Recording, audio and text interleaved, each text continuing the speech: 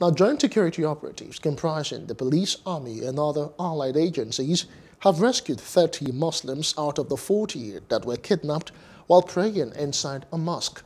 Spokesman of the Katsina State Police Command, Gambo Isa, who confirmed the abduction and subsequent rescue, told journalists that the bandits in their numbers came from Zurumi border town in Zamfara State during the Hajj prayers in the outskirts of Gibeah Forest. Hello, hope you enjoyed the news. Please do subscribe to our YouTube channel and don't forget to hit the notification button so you get notified about fresh news updates.